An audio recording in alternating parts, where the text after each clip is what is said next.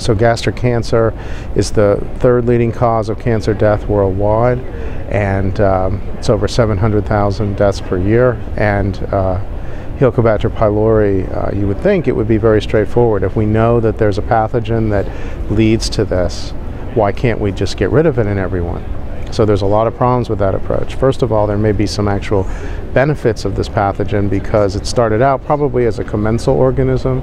There's evidence that it goes back hundreds of thousands of years, and there's ideas that it co-evolved with humans, and that it's only when a lot of work that our group has done, not really my lab, but people that I work with, has shown that when there's a disconnect between the human genetics and the bacterial genetics, this mismatch may be one of the factors that leads to cancer, which we're studying.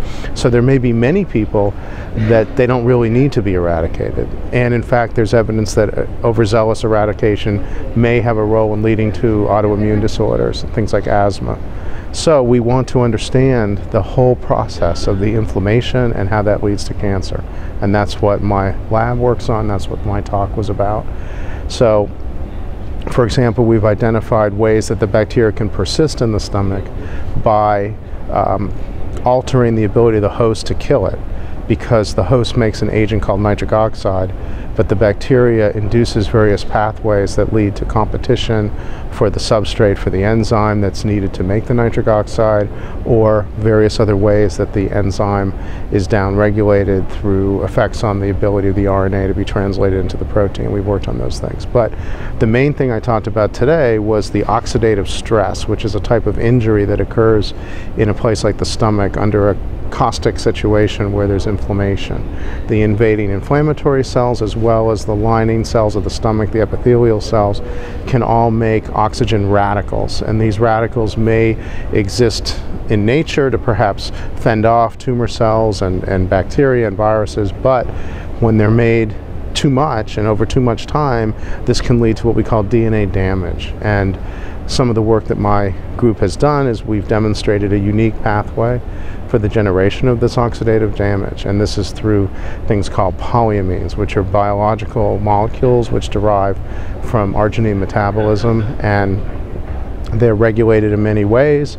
And one of the ways they're regulated is that there's actually interconversion between the different types of polyamines, and there's an enzyme that we found to be upregulated in H. pylori infection called Spermine Oxidase, and this enzyme releases hydrogen peroxide, and we've linked this to gastric carcinogenesis.